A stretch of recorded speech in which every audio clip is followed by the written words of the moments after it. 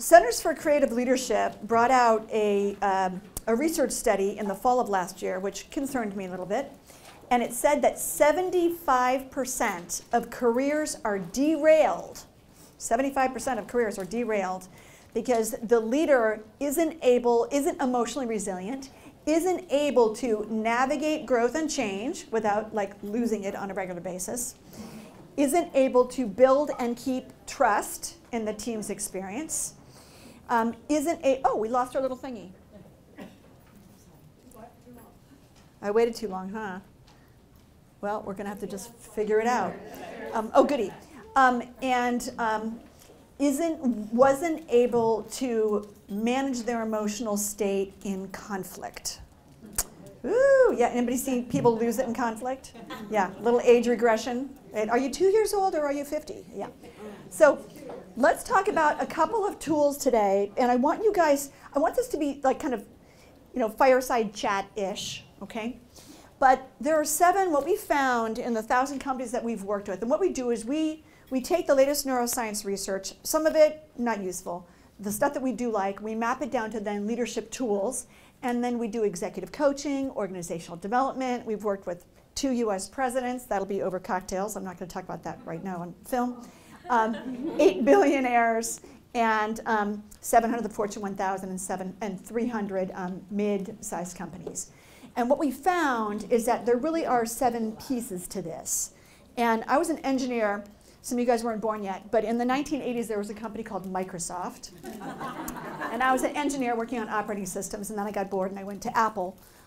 So I have like an engineering mind, but before that I was a Buddhist monk. So there's sort of a weird thing happening.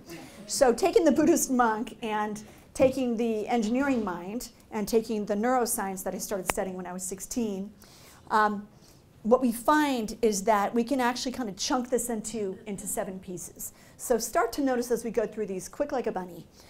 Releasing resistance. So the first thing that we need to do to be emotionally resilient is to stop resisting. How many of you guys have something that you're resisting in your life right now?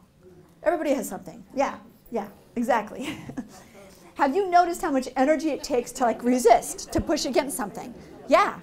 So resistance, resistere, from Latin to Middle English, means to push against. It takes tons of energy to resist something, tons.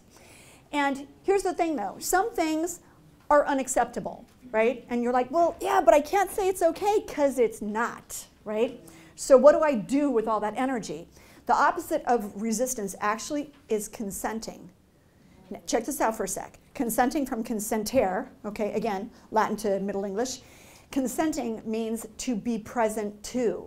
It doesn't mean you're saying it's okay. You're just saying, this is happening. I'm not going to deny it. I'm not going to push against it. This is happening, right? So I want us to start to notice the things that you're resisting in your life, the fabulous amount of energy that goes to them, and how you can just say, you know what, okay, this is happening. When I travel all over the world and work with clients, one thing I find, the most prevalent emotion that I find people are experiencing is overwhelm. Anybody feeling overwhelmed just in the past maybe a few minutes even? Yeah. And if we can just say, whoo, here I am feeling overwhelmed. That's consenting. It's not like, yay, overwhelmed. It's like, whew, or like, I'm not overwhelmed, I'm fabulous, right? If we can just say, here I am feeling overwhelmed. Okay, whew, all right. Now, what would I like? Because we have to take, we'll do the brain in one sec. We have to take the brain from focusing on the problem to focusing on potential outcomes. Bless you. 3 parts of the brain, ever so quickly, that we're concerned with in leadership. Reptilian brain, mammalian brain, and the neocortex, prefrontal cortex. Reptilian brain, stimulus response machine, coded for safety. No understanding of quality of life. If the reptilian brain could speak, and it governs temperature regulation, breathing, balance, life support systems. If it could speak, it would say dead or not. It does not say alive or not. Dead, not dead. Okay? It's all about keeping you not dead. Next, mammalian brain. This is where we have our emotional centers. The mammalian brain is really about keeping you emotionally safe. The limbic system actually overlaps both. The fight, flight, freeze response overlaps both. But what's interesting about the mammalian brain is it's also where we have the hippocampus. The hippocampus governs learning and memory. How many of you guys have company values that nobody remembers?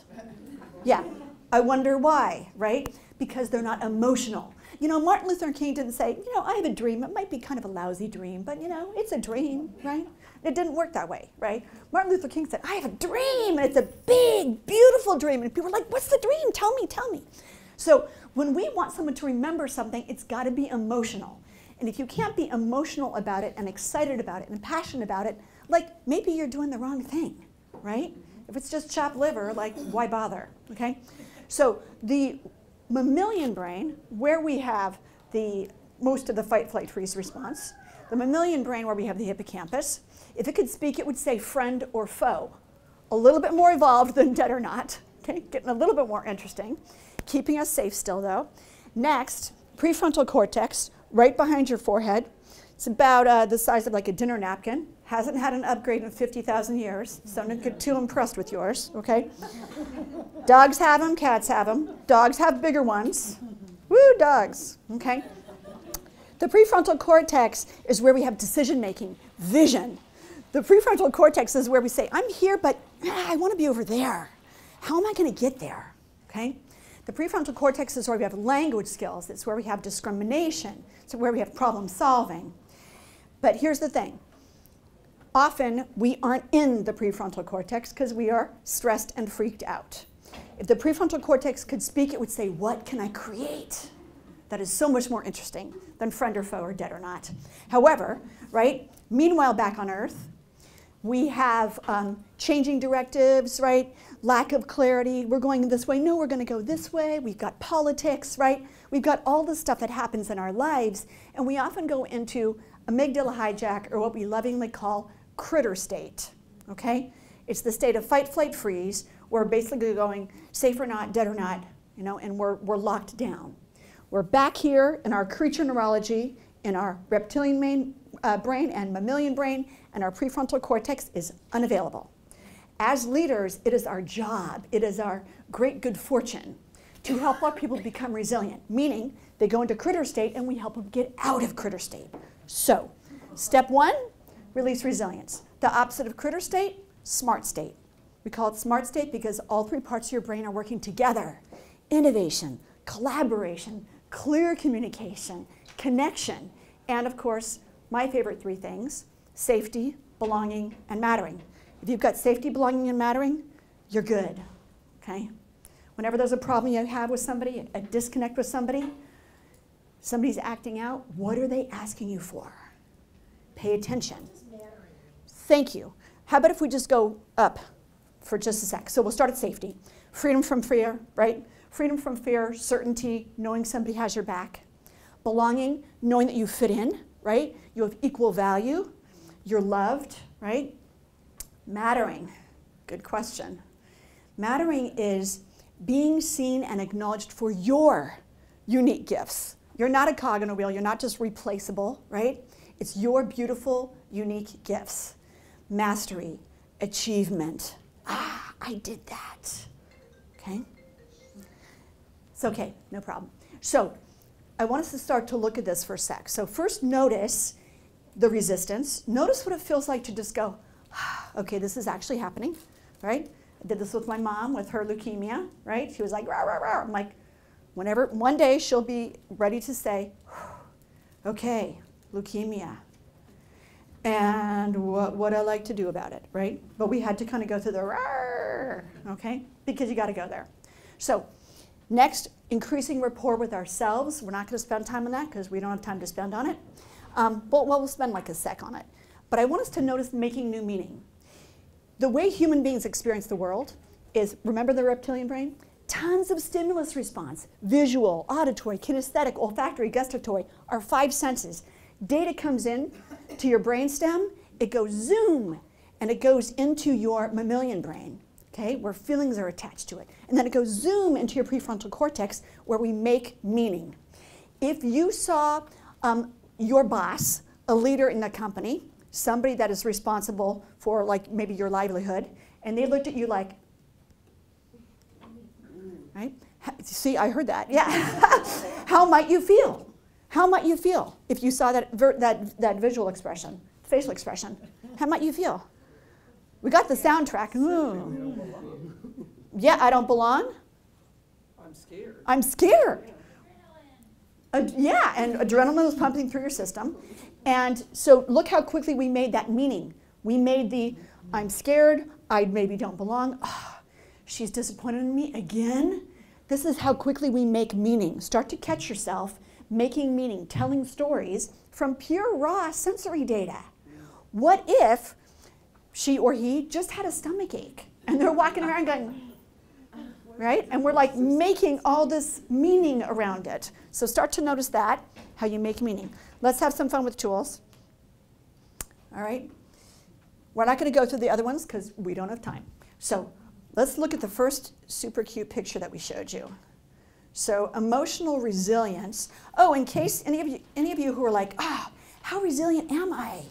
You can go to smarttribesinstitute.com/ERA, and it's a little emotional resilience assessment. It's super fun. It'll take you a sec. Yeah, and then you'll start to know, oh, now I know what chapter I should focus on in Power Your Tribe. Okay? It'll save you a ton of time. Because like, I don't have an attachment. Read the whole book, don't read the book at all.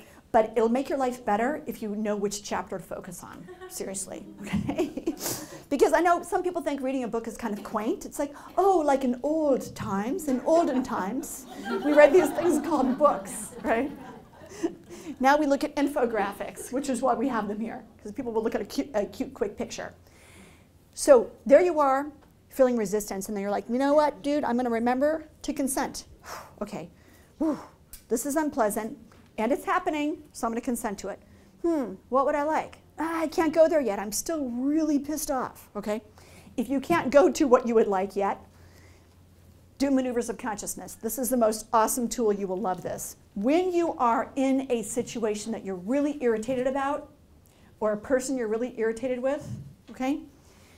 It's going to take you 12 minutes to find out how resilient you are, okay? Please love yourself enough to try this. Step 1. Okay, set a timer. Ideally have a buddy. Your buddy's job is just to sit there and hold space for you. They're not going to say anything. They're just going to operate the timer.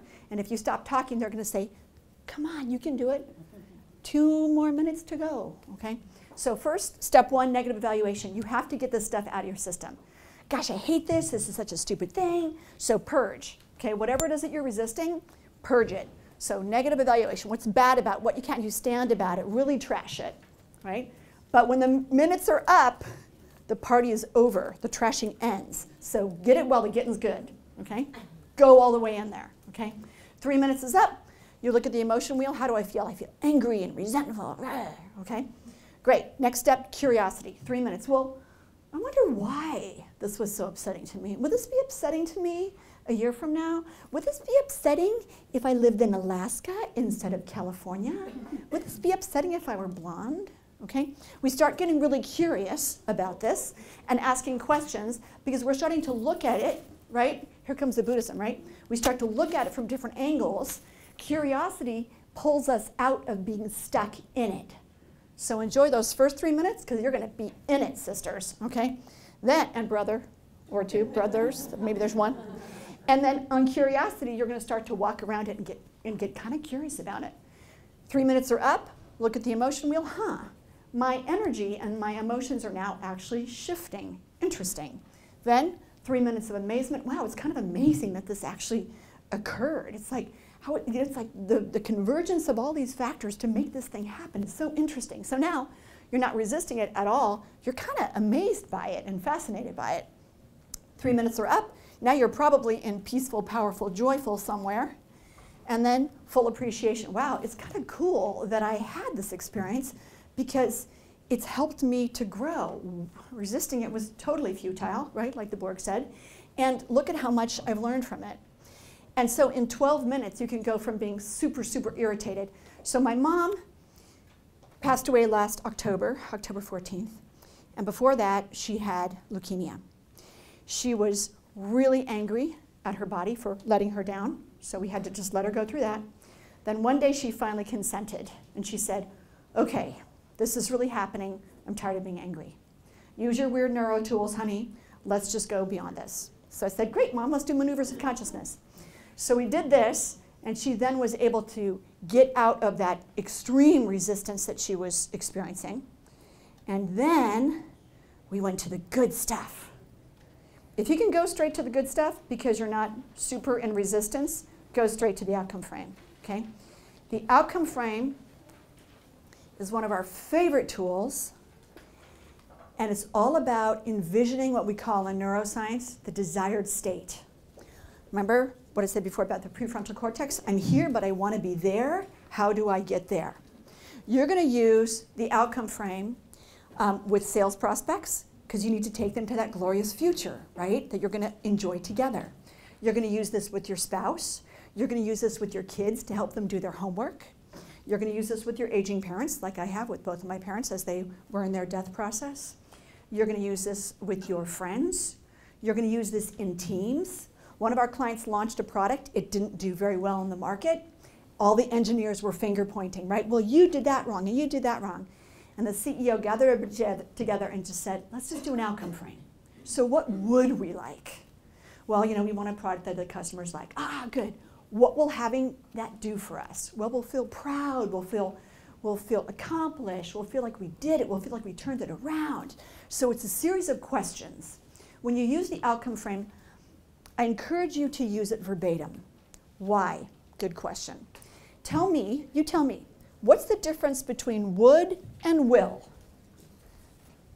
Would. What would you like? What is? Yeah. So would is something is possible. Will is it will happen. It's Yeah. going to happen. It is going to happen. It's more More certain, maybe. So would, think of a buffet, right? What would you like? I will take the salmon, okay? So notice what's happening here. Broad, right? Here's a big, broad buffet. Now we're committing to the salmon in my example. And how will you know when you have it? Okay, now we start to go through all these other questions. Here's what's going to happen. When you do this with somebody, and don't get too geeky about this, but when you do this with somebody, if you go in deep, please do this for 15 minutes. You might go, oh my God, 15 minutes, that's so long. 15 minutes, any human I've ever worked with, for 15 minutes, will load up enough visual, auditory, and kinesthetic structures that they actually will step into and test drive this glorious future. You need them to test drive it. Otherwise, it's like a silly fantasy. You might notice that their eyes are looking up and to the right. They're right, right? So you're left.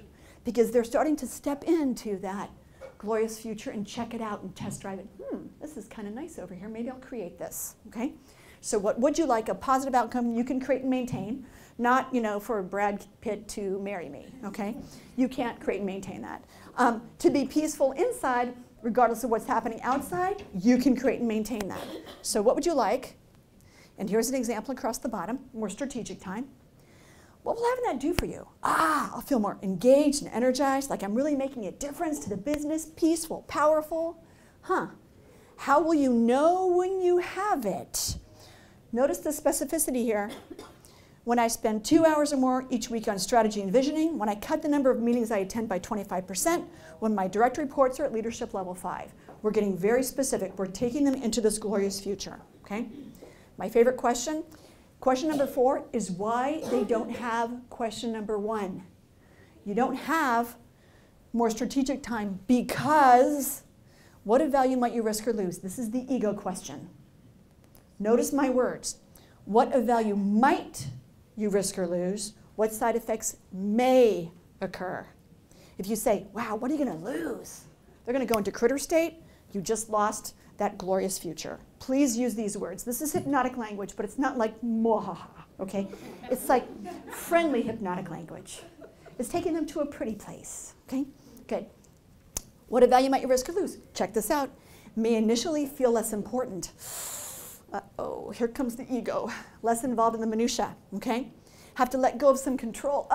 Who loves control? Love it, yes. Have to let go of it. Resist the temptation to rescue. Another tasty item, right? Resist temptation to rescue. Invest time in cultivating directs more powerfully. That's why, this right here is why you don't have more strategic time, okay? Problem solved, right?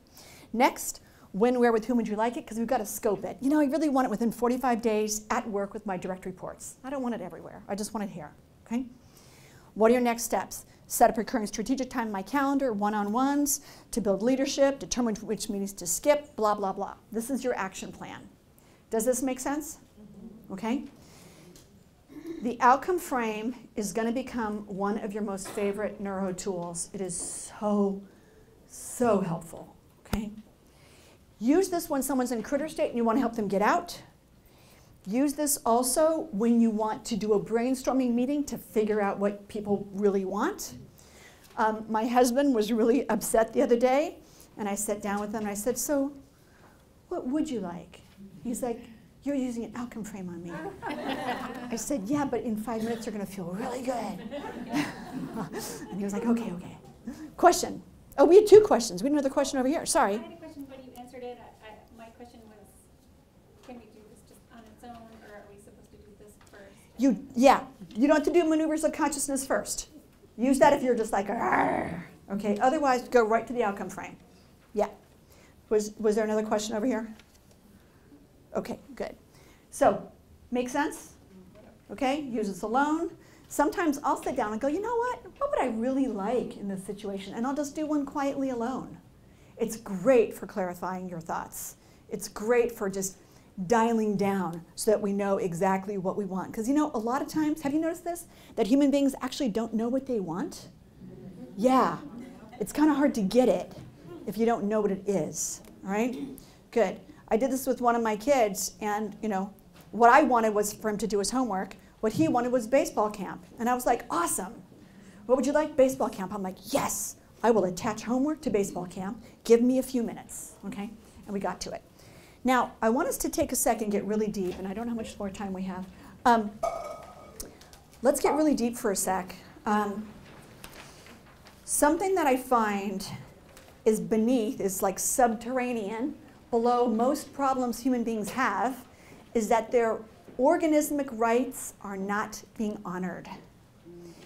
Many of us are raised to, raise your hand if this is familiar, take care of everybody else, make sure everybody else is okay, and then if there's any spare time, maybe we'll take a minute and figure out what we actually want, okay? Now, it does happen to men too. It's not just a female thing. I want us to take a sec, as I walk you through this, give yourself the gift of writing down what yours are, okay? Don't make the mistake on saying this whole word because it can be challenging. You might want to call them org rights when you discuss them with your colleagues, okay? If you miss one letter, it's a situation, okay? All right, so Wilhelm Reich, back in the 50s and 60s, unpacked that between 0 and 3, our little baby brain observes our world and determines how we fit into it. Okay, by 4, we're a little person. Anybody who has a kid, by 4, it's like they're a little person with magical thinking trying to take mommy and daddy's pain away, okay? 0 to 3 is when the baking happens. So think about this, the right to exist, okay? Well, of course I have the right to exist, my body is here. Not necessarily. And if it's easier, think about somebody else first. Think about somebody that you know in your life that gets kind of small, you know? Especially in times of conflict or when emotions come up. They sort of get a little small. Or they intellectualize. Ah, here's some emotion. I will get very logical, okay? Because it's uncomfortable to exist around all of that emotion. So start to think about this for a sec. And one thing I didn't mention earlier is that human beings, now we know this, MIT, Stanford, Harvard, NYU, Carnegie Mellon, Columbia, have all done research to back that 90% of our decisions, 90% of our behaviors are dominated by our emotional brain. Whoa. But I'm intellectual. Yeah, that's 10%. Good. Good luck with that, okay? 90%. This is why emotional resilience is so important. This is why when we use these tools, our clients perform so much better, much higher profit per employee, much better retention, much easier recruiting, all that stuff. Coming back. So notice, look at your little sheet for a sec. How am I doing on right to exist? And here's how you shift your colleagues when they have low right to exist. Okay, so I want us to unpack ours. So take a sec. Between 0 and 5, where 0 is no right to exist at all, 5 is I've totally got this nailed. Take a second, think about this. If you can say, I have the right to exist, and it feels like saying, I have a mobile phone, like a statement of fact, okay? Then, and honest, right? Like your little baloney meter is not going into the red. If you can really say that, then you have a higher right to exist. So just take a second, jot this down, feel into it, say to yourself internally, I have a right to exist, and see what number feels honest for you. This is between you and you. Nobody has to share this. And just jot it down, 0 through 5, where 5 is the highest. Okay? Jot that one down. And next, let's go to the right to have needs. The right to have needs.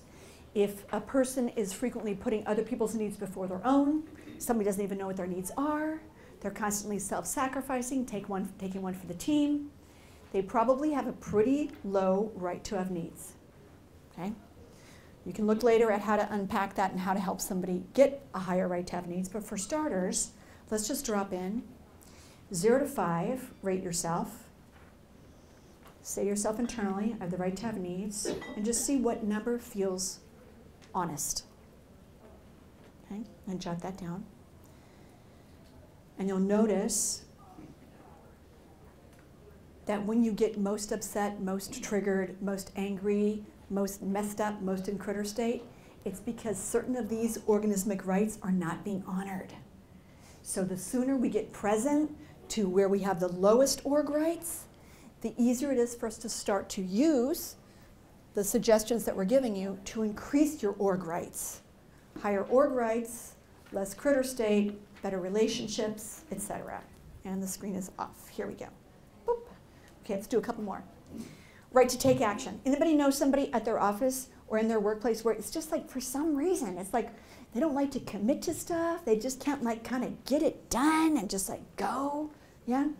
They probably have a low right to take action. Okay? Yeah, between 0 and 3, their little baby brain said, you know, it's not such a good idea to charge in there. Because based on what was happening in their environment. Remember, their prefrontal cortex wasn't cooked yet. For women, our PFC is cooked by the time that we're 21. But for men, it's 25, which is why the military is like, get them in before they're 25, right? Because at 25, they'd be like, hell no, I'm not going to shoot guns at people, right? But before that, it's like, ooh, adventure, yeah, my prefrontal cortex isn't cooked anyway, let's do it, right?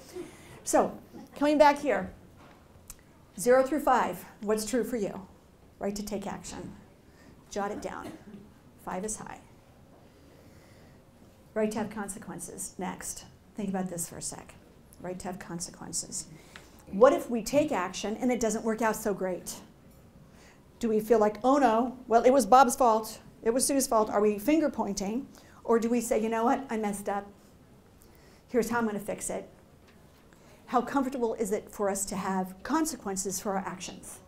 So take a second, drop into that. Again, we all know people who have low org rights. I want you just to, and if you can't do it now, do it in the bathtub later, because you got to know this stuff. It will change your life, okay? And for those of you who are like, huh, I'd like to learn more about this, Chapter 4 in Power Your Tribe. All right, and remember, for your colleagues, you can sit down and you can have some fun with this too, and this is how you can help them. Right to love and be loved. Notice it's a combo pack. It's not right to love. Loving is easy. Love and be loved. So you have to let it in, all right? So you can't just go, woo, outward, it's easy, okay? Not all of us can let all that love and support in. So it's a combo pack, okay? So maybe when a person is uncomfortable giving affection, when a person says, oh, I'm not a hugger. Yeah, I don't hug. That's a really clear cue, right? If somebody starts emoting and they're like, I'm out of here, there's emotion, get me out of here, okay? So I want you to start to think about this. If you can't be around, if someone's sad and they're like, oh, don't be sad, right? How effective is that? It's like, that, yeah, I don't like you at all now. I wasn't sure before, right? So the right to love or be loved, can you not only offer the love, but can you actually let it in? 0 through 5, check it out with your experiences.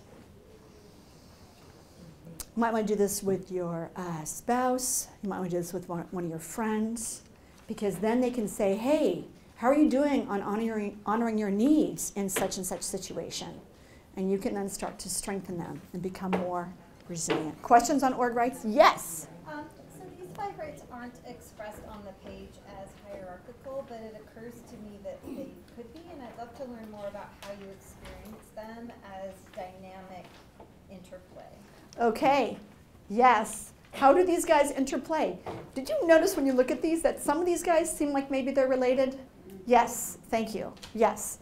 So which one stood out to you that might have a relationship? Well, just actually many, but as an example, action and consequence, when I read victim language, like victims generally can't move toward action. Yep. And so that's just one example. Yep. But Exactly, thank you. Right to take action, right to have consequences. Usually those are bedfellows. Check out this one that's more sophisticated. People always say to me, oh, well, not always, very often say to me, oh, I have a really high right to exist. Like, I'm here. Oh, do you guys remember the gay anthem? This was perfect right to exist. Perfect. In the 1980s. We're here, we're queer, get used to it. That is like right to exist. I love that. It's just like, yeah, boom, this is me. I'm here. I'm owning it. Okay?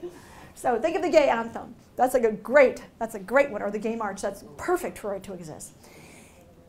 Can you have needs if you don't exist?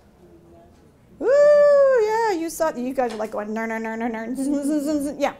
These guys are totally connected. Because people go, yeah, I totally have a right to exist. I'm like, well, kind of seems like you're self-sacrificing a lot. Kind of seems like you're working 90 hours a week. Kind of seems like you're not looking out for yourself, right? So these guys are totally affected, okay? So I find that these guys are connected, rather, pardon me.